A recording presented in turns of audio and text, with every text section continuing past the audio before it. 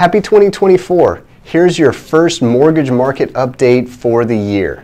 So interest rates for a well-qualified borrower for a 30-year fixed conventional, you're looking at between 6.6 and 6.8 with 0 points buy down.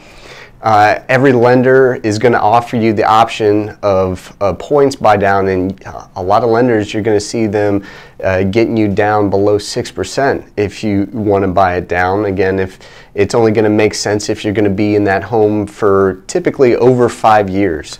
But that's the 30-year fixed rate conventional. For FHA and VA, we're actually seeing rates closer to 6%, even with 0 points buy down. So amazing rates for FHA and VA especially. Jumbo, I've seen at least 2 lenders offering around 6.5 to 6.6 for a well-qualified jumbo borrower, so we're seeing a little bit better rates on that than the 30-year fixed conventional non-jumbo. And we are expected to have these rates fall precipitously throughout the year. Now, if we get a lot of interest in the market, which sometimes happens at the beginning of the year, especially the first couple weeks, we may see those rates creep back up.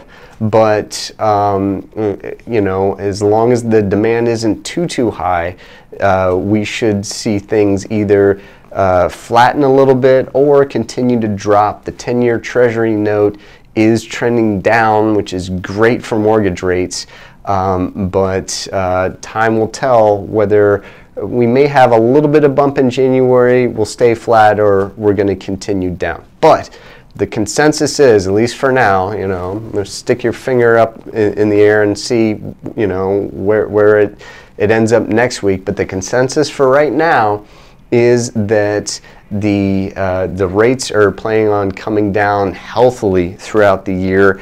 All the Fed's communication and everything coming out of recent meetings has indicated that the Fed funds rate is planning on dropping up to 3/4 of a point, which will put even more pressure on mortgage rates to drop further. We may be under 6% by the end, steadily under 6% by summer, and we may be approaching 5.5% by the end of the year. Again, time will only tell. No one has a crystal ball, me especially. But the writing's on the wall, the indicators, the rumors are out there that it will be a much better year for interest rates than last year was, for sure.